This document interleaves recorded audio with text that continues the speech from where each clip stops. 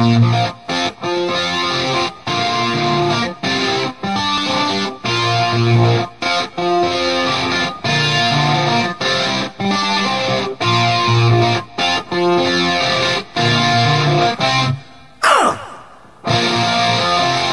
afternoon, everybody. I have to forewarn you, the talk is going to be a little short, but there are some things that need my attention today, certainly. So let's jump right into it. There's some things going on right now, you all. I certainly do. Is everybody sober right now? Is everybody sober? Everybody ready to hear an update? U.S. relations with Russia seem to be getting frostier by the day, and in an unprecedented move, the Russian military says it now plans to send strategic bombers on regular patrol in America's backyard. What's happening in the world is everybody, do you have your coffee? Are you ready to go? The reason why I say that, multiple reasons actually, but we're going to talk about Persia and Russia, the Islamic revolution that's taking place. Something is beginning, and we're going to have to pay attention to it.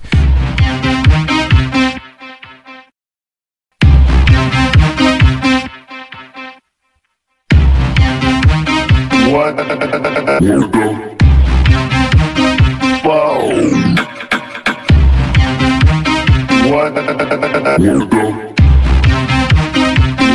the fuck? The world is closing in. Did you ever think that we could be so close, like brothers? The future's in the air, can feel it everywhere. Switzerland, France, Croatia, all the way down to, what's that place called? Albania, down to Greece. We're looking at a change in a demographic concerning the Middle East, and it's going to become quite serious. I'm going to let you guys know the role of the USA in this, and I'm going to be as gentle as I can. As gentle as I can. Here's what's happening, folks. I know that the USA is in the middle of an election year, right? But the world is certainly looking at this election, and even though it does not seem real, right? It doesn't seem real. The election is more like I don't know what it is, but it is. It's somewhat ridiculous. There are some things that are. Some things are clearly set up. All right, they're set up this way. People have been picked and chosen to do what they do for specific reasons, but it seems like a big show, right? Which really alerts me in my spirit that we have to be on our toes. You know, there are dates that I do have. There are dates that I have. I don't mind sharing those dates with you. So you might want to break out a notebook. All right, but you have to be sober, even with these dates, okay? You have to be sober. Now, you all have heard me say that 2017 is a target date. To the extent of that year, you have no idea. It's not a joke.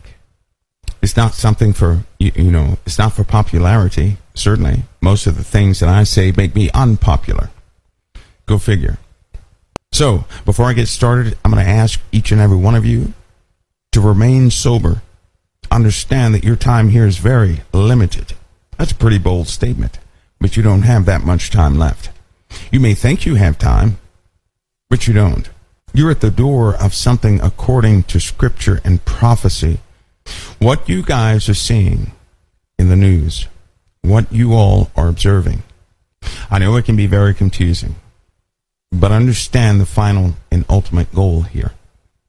The ultimate goal is to have a system in place in a very different way than what it is right now. The kingdom of the beast is functional because everything is bowing down before it. So what is the goal? that all kingdoms bow down in everything to the beast system, of which there will be a ruler appointed who will rule everything, but he's going to rule it in freedom. He's going to rule it through peace. It will be a utopia. It's not going to be a harsh kingdom like you think. It'll be a utopia. A highly advanced kingdom. Highly advanced. Now we all know, according to the Word of God, that kingdom is going to be thrown into darkness. You see, sometimes when we say the kingdom of the beast, we look at something horrific and horrible. No, it's not the way it's going to be. Through peace, he shall destroy many. He's flown across the ocean. He will be appointed to the kingdom by flatteries. He will not have the honor of the kingdom. Living just a memory. But through peace, he'll destroy many. Ladies and gentlemen, I can assure you that our grand-scale plans for 2020 will be delivered. When you know that peace is compromise, in other words, to lay down certain things for the sake of peace, for the sake of a combined nation, all right? Through peace, it's going to happen. A utopia, a beautiful, beautiful kingdom. That's the first thing you need to... How many people looked at the beast system and you said, wow, that's got to be an ugly, ugly system? No, it's a beautiful system. Beautiful. It's going to be a beautiful system. Didn't we learn anything from history? Those who were involved with Hitler, right, seeing it from the outside, they saw it as beautiful. A beautiful system. Beautiful system. But today I'm going to share the truth with you because you've heard too much propaganda. How many of you think that Russia is this backwards place of which the people are harsh and everything else? On Blueberry Hill. On Blueberry No, I'm not a communist. I'm telling you the truth. But how many people think that? How many people look at a map and you think that the continent sizes are actually what they are? How many of you do that? Has anybody been in high altitude who have seen the earth in its true perspective? Right? Have you ever done that? Have you ever been in 65,000 feet or higher? You really get a beautiful view of the earth, right? But you notice something, that something is wrong with the maps. You look at the maps and you say, wait a minute, this does not match what I'm seeing. Because the sizes are all wrong. They're all wrong. They're just wrong. You look at the United States, it's much smaller than what it actually is. You look at the southern regions, they're much larger than what they are. And so the maps are representing the continents out of proportion. They really are. That's just one element of what's being used in the control system, right? Because they have psychologically duped you already. So that you will interpret different countries differently. You won't see them as a threat, or because they represent something minuscule, you don't think about that at all. Every important state in the United States is not mentioned on the Weather Channel too much. So the least mentioned states are the important ones. You have the internet.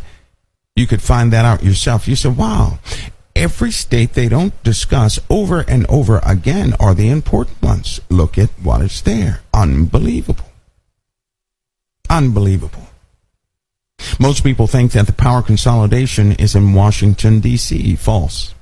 That's false. That is false. Washington, D.C. began one way, but now you could say that's just for public consumption. You think that all the important decisions in the power base is in Washington, D.C. It is not. It's not Washington, D.C. That changed a long time ago. Now you see how duped people are? You have the internet. It's very easy to see the power structure It really is. Right? But you can't look up these public figures. You have to look up the true employees of the government. Right? The civil servants who have a job year in and day out. They're not elected officials. That's why a president of the United States cannot do anything he or she wants to do. They are a mouthpiece. A lot's happened over the years. And while this nation has been tested by war, and it's been tested by recession, and all manner of challenges, I stand before you again tonight, after almost 2 terms as your president, to tell you I am more optimistic about the future of America than ever before. That's all they are. Mouthpiece. They can't do it. Russia throws its propaganda against the U.S. So in Russia, people look at the U.S. as this communist nation, honestly. A prison nation. That's how they look at the U.S. Now, Russia has decided to take a side with the Islamic world against the United States and Europe. Isn't it sad that all we have is Europe, ladies and gentlemen? You think that the U.S. is going to do something horrific to its people? I can tell you that the U.S. is going to fight for what's coming up. I can tell you that because the people want to fight. The U.S. is going to fight something, which is going to force most of your elitists away. I can also tell you that the U.S. is going to be under attack. From who? From what is called the Russia Islamic Revolution. Anybody ever heard that term before? That is the new Russia. It's the new Russia. The Russia Islamic Revolution is happening right before your eyes. It's wordplay, right? They don't call it that. You have to make that connection yourself. They don't call it that in public, but there is a name for it officially. Who is Russia working with right now? The Islamic people, right? Who are they propping up in your view? You see them propping up Syria, Assad, correct? The U.S. and Europe says Assad's got to go, correct? Russia says nobody's going to touch Assad because they're going to have to fight us if they do so. In fact, they said if anybody attempts to assassinate Assad or come and take him, that would be within an hour. That would be the trigger to a world war. Vladimir Putin has a very different objective in Syria than does the rest of the world. They want to uphold Bashar al-Assad. Their worry, and I'm not a total Russia expert, but I've studied this issue and I've spoken to people about it. Their main worry is that if Bashar al-Assad were to go, there would be no more Syrian regime. There would be a collection of Alawite warlords, that's the sect of Bashar al-Assad, fighting amongst each other, going up against a collection of Sunni warlords going up against each other, and it would be total chaos. Thus, NATO forces have recombined their strength, right? And certainly in Germany, parts of the Ukraine, Italy, France, Poland, right? All these places are preparing both their navies, their air forces, and their ground forces. Now, Navy and Air Force, I can see that. Why would they prepare ground forces? It's because Iran is planning an invasion of Italy, the Ukraine, parts of Greece, if Greece does not make a decision, so they can take over Turkey. You see, Iran wants Turkey. Russia is an ally of Iran. All right? Pakistan and Afghanistan will go along with Iran. You guys got that? Even Uzbekistan and Kazakhstan is in support of Iran. India says they will try to stay out, but if an Islamic war began, they'll take the same stance as Pakistan. In other words, they're going to have to fight with those who will gain control over the world. So what do we see here? We see certainly we're sitting at the dawn of a war. The pieces are being positioned. There will be missile launches in the weeks and months ahead. I'll say it again. There will be missile launches. There are going to be missile launches. For one, it's too crowded. For two, policy has broken down. We're supposed to have a ceasefire beginning here in a few hours. Yet Turkey and Saudi Arabia are buffeting one another right now. Egypt is on the edge of something because they're feeling pressure from the forces that are in Libya. There are forces, Islamic forces in Libya, that are about to cause something in Egypt. Now, Egypt also is surrounded by Libya, Chad, Sudan, and parts of Ethiopia. Saudi Arabia, there's certain to the west, western Saudi Arabia, there are zones there that nobody wants to go into. Okay? So what we see is a true surrounding of not only Israel, but of also Egypt. You could say this. You could say Egypt and Israel stand alone because ISIS forces, Islamic forces, truly do surround them. All the way to Turkey, right? And then we have Russian warships going in and out or near that are places where our warships are in the Mediterranean. So there are many things happening. God warned us in his prophecies that when we saw Jerusalem surrounded by her enemies, to look up for your redemption draweth nigh. He said, when you see them surrounded by their enemies, look up, for your redemption draweth nigh. Look up, look up, look up. That's what he said, look up. Now, the U.S., being in support of Israel, we have Arleigh Burke-class destroyers in that province, in that region, which has caused Russia not to bring down certain ships they wanted to bring. They wanted an entire flotilla with resupply ships all over the place, but the U.S. put a stop to it. Tensions are rising there too. I bet you the admiral right now has a headache, a bad one, because there is no talking to Putin. No talking to Putin. He's not going to discuss. You know what? Haven't you guys noticed the attitude of Putin? He'll let them talk, and while they're talking, he's doing things. Now, he has set up massive forces in Syria. Massive forces. The only element in his way is Turkey. Turkey can easily be consumed. He only threatened to use tactical nukes because there are nuclear weapons in Turkey. And he knows where to hit Turkey. With tac nukes, okay? He knows where to hit them. To totally deplete Turkey's ability to respond to further threats. He also has a very advanced missile system. So if Turkey tried to launch anything, they would essentially mess their own country up. All right? And the winds play a great factor in that. There are also biological weapons in the Middle East. Now, folks, we're discussing something real. Not some show, not some interesting war movie. This is in real life.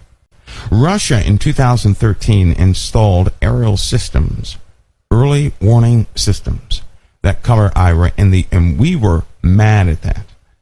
Let me tell you what happened with they cover the entire region, by the way. They cover their radar systems, cover the entire country of Iran. It covers Iraq. It covers Syria all the way down into Egypt. It covers all of Turkey, all the way over into the Ukraine and parts of Germany. These are early warning systems. They installed them in a hurry in 2013 after they were told not to do it. You see, there were negotiations, and the U.S. lost airspace over there, which is also why we were forced out of certain Syrian airspaces. There were tight lines. Russia expanded their aerial coverage of Syria and just pushed us out of the way. Now, your president, Obama, and his staff, is not all him, it's everybody that's working with him. Look, I know you really want Crimea, okay? But I got some advice for you, okay? Just let it go. Let go? Let it go. They decided to back off. They did. They decided to back off. Vlad, just to recap our call, no progress was made here, right? None at all. Okay, take care. Bye. Bye-bye. But let me tell you something about a U.S. president and likely why they're having an emergency meeting, the Bilderberg Group and everything else, because they deal with the money factor and they're going to capitalize off the inevitable. But let me tell you something about the U.S. president versus other presidents in other countries. We truly do have democracy in this country. The other countries do not. That means whoever's a president in the Middle East, they can do whatever they want to do. They can go against their cabinet advisors and everything else. And whatever they say is law. Because when you're president in the Middle East, you have to watch everybody. Everybody's afraid of everybody. And they do that on purpose. Because someone would easily assassinate a president in the Middle East. And so there are spies in the government over there. Which means a president in the Middle East is more like a king. Like a king. All right? In America, it does not operate that way. The president cannot do everything he wants to do. Because, in a sense, they're mouthpieces. The real rulers in America are the civil servants who spent 30, 40 years in their specific jobs, who are doing a job day in and day out. And they get the president and other mouthpieces to present it to the people so that the people can be informed in a certain way that they will go along with what has already been ruled on. The air defense systems in the U.S., they're gonna try to do this silently, but they can't. Occupation? Stand-up philosopher. What? Stand-up philosopher. I coalesce the vapor of human experience into a viable and logical comprehension. Oh, a bullshit artist. Right? The East Coast, the boats are going to go missing. Because they're going to pull them off the East Coast. Let me tell you something. If you ever see ships being pulled out of port, well, then you really better sit up. You better sit up. That implies a target area. That's what that implies, a target area. Don't look at the excuses. Well, we need to pull the ships out because the drain is clogged. That's what they may as well be saying. When they start pulling ships out, you better watch out. When air traffic dwindles, then you know something is happening. Right? Because during the Defense Net operations, air traffic is minimal. Only U.S. mission essential flights will take place. Mission essential personnel. The corporations right now are preparing like you wouldn't believe. While everybody else is complaining about this and that, corporations and the rich people are preparing. Let me tell you how much they have prepared. They have built a facility. Listen to me close. And they have left hieroglyphics on it to explain to them the society that exists today. They made it out of granite because it will survive the hot temperatures that are coming upon this world. Because they know that most of the population is not going to make it through this transition. They're not going to make it through. War will establish a new paradigm, a new order of government, period. That's what that's going to establish. It is as simple as that. This war coming up is going to establish the subduing of personnel that they need to establish this new kingdom. You see, if things were destroyed, right, and there was a government that was left, you know what people are going to do? It doesn't matter what government it is. Whatever government emerges from this mess, in the guise of peace, they're simply going to begin to service the people. And the people will go along with whatever is said. Most people think it's going to be some kind of violent takeover, right? They're going to come door to door and start shooting people in the head and this, that, and the other. Oh no, that's not even what the scripture says. Through peace he shall destroy many. It also said something else. They that feed of a portion of his meat shall destroy him. Now what does that mean?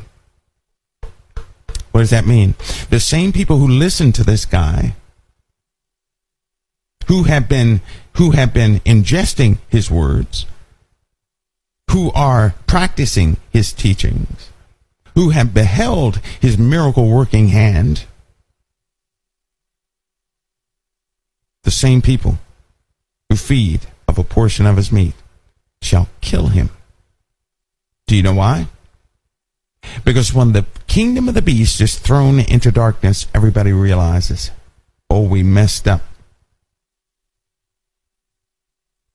When the bottomless pit is opened and locusts come out upon the earth, not a specific area of the earth, ladies and gentlemen, those locusts, they're nothing more than demonic entities. It was also spoken of in Psalms. That same bottomless pit is in the Psalms. Did you know that? Why is it in the Psalms? The Lord is telling us the truth, but we've got to wake up. You got to wake up. And I told you before, I warned everybody, I told everybody last year, 2015, you're going to behold horrific things in the Middle East that are beyond belief. And you're going to see that from the comfort of your own homes. I also warned, do not become a part of the violence. Don't become part of the violence that you'll see in this world. Don't allow yourself to be plucked out. Don't allow yourself to be drawn into things you shouldn't be in.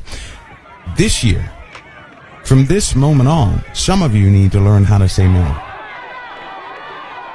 Your niceness, your passiveness has gotten you into problems and trouble. You can't afford to be passive but truthful. Do you not know that being passive, you can compromise the truth? Do you not know that? You compromise truth for the sake of being passive. That's worse than compromising the truth for a lie. I also requested of you all to remember, you don't have to add yourself in a game and choose a side. You don't have to have somebody present a side to you and you have to take it. You're on the Lord's side. You be on the Lord's side. You stand with him, he'll stand with you. Okay? You stand for the world. You stand for this perpetual vomit in the world, and you're going to find yourself outside of the very place you yearn to be. Sooner than you think, you're going to be with the Father, giving answer to what you've done in this earth. Sooner than you think. Our Father has a solution to us, but if you don't believe that your Lord and Savior has a solution to you, for you, if you find it difficult to believe that he actually stands for you, you know, my heart is breaking for you already. It really is. It really is.